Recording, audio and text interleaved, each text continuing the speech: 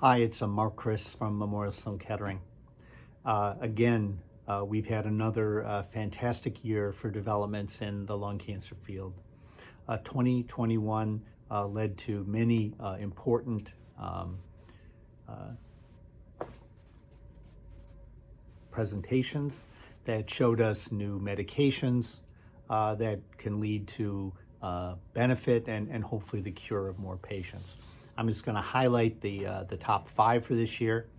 I think number 5 would be the emergence of antibody-drug conjugates.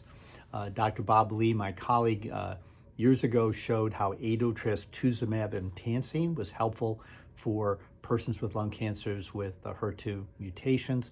And this year he showed again that another ADC, trastuzumab deruxtecan, was even more helpful for patients that had HER2 mutant lung cancers in a patient in the New England Journal. I think other agents of this class are moving forward. As a construct, the ADCs are going to become more and more important.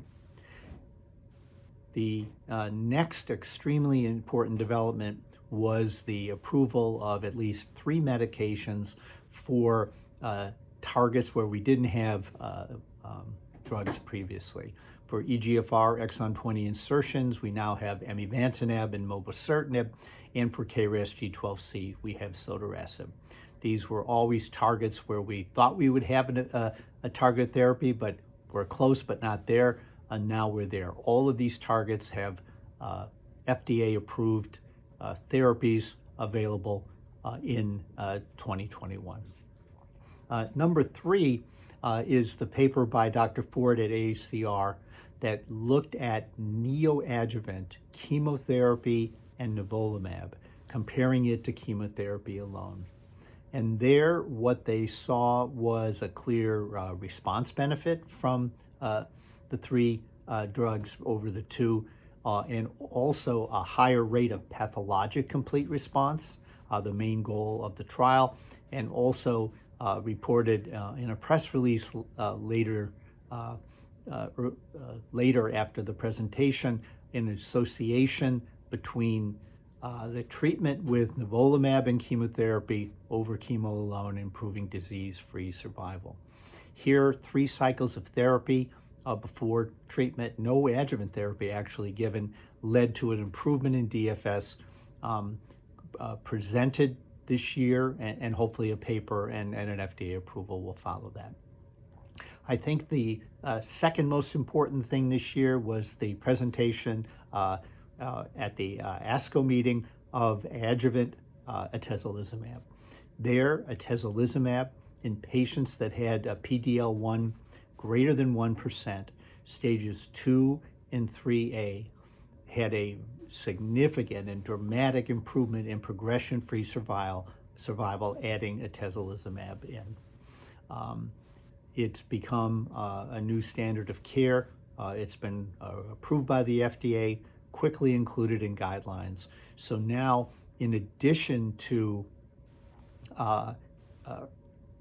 osimertinib for patients with EGFR mutations after chemotherapy, after a curative surgery, we now have atezolizumab for patients with PD-L1 staining 1% or greater, who have a complete resection. I should also mention, though, that these things are mutually exclusive. The patients that have targets do not achieve the degree of benefit as those patients that do not have a gene target. And it's important to test patients, number 1, to find gene targets for patients that could benefit from drugs like atezolizumab, and conversely, those that don't have a target, quickly make sure they get atezolizumab. And I think the most dramatic development this year is we have finally hit the 50% level, rounding up a little bit, to the proportion of patients with EGFR mutant cancers that have a gene target. You know, people always talked about, oh, it's only a few percent of patients, but when you add all those percents up, we're near 50%. So I think this highlights the importance of testing. It highlights the importance of matching those targeted therapies to the gene targets that are found in patients' tumors, and now nearly half the patients are able to find a target that leads to therapy. Again, a very good year, developments all through the spectrum of care from early to late stage illnesses, clear benefits from the new therapies we had, and a lot of hope that this wave of research will continue and lead to even more benefits next year.